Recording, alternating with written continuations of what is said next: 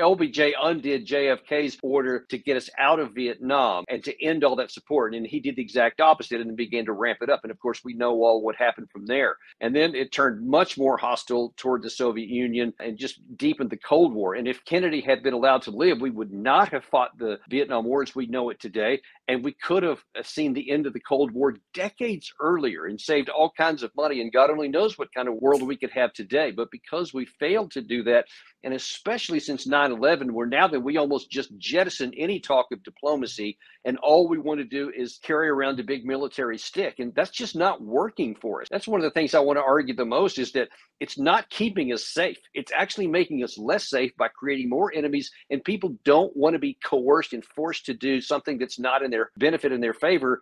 And that world no longer exists of 2001 or 1991. It's a different world then. If we don't change, it's going to get us and take us down.